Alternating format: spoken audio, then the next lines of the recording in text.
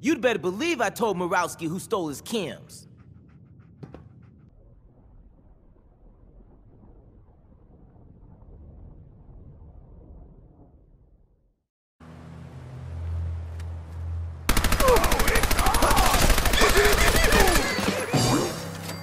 Hey, you!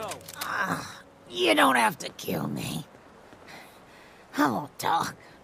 I swear. Give me a reason not to kill you. I don't need a better reason than to shut her up. I'll tell Morowski. Get out of here.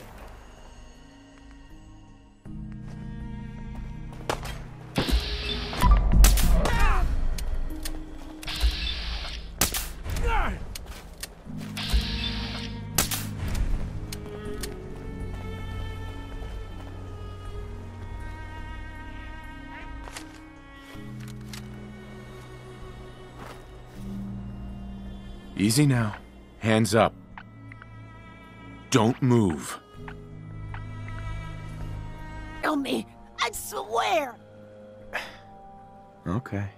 I'll let you go. You won't regret this. You can trust me. I swear. Sorry, Trish.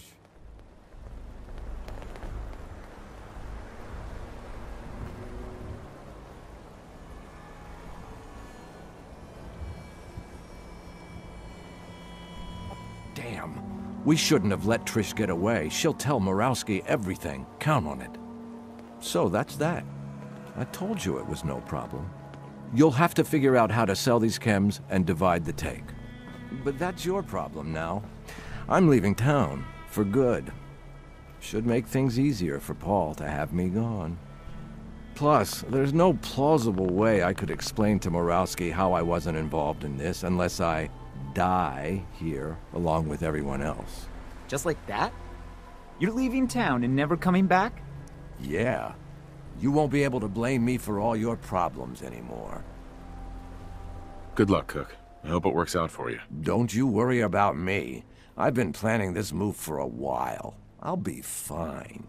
So, it's just the two of us. 50-50 seems fair to me. That works for me. Great. And we'll each take half the chems. I heard you. Let's just stay calm.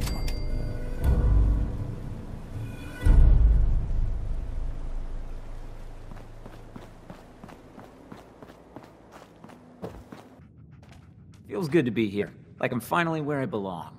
Now what'll it be? You look good, Paul. How are you? Let me tell you, it's like I finally woke up, you know? You helping me out, it turned everything around. Now how about a drink? I'll take a look, sure. Here's what we got.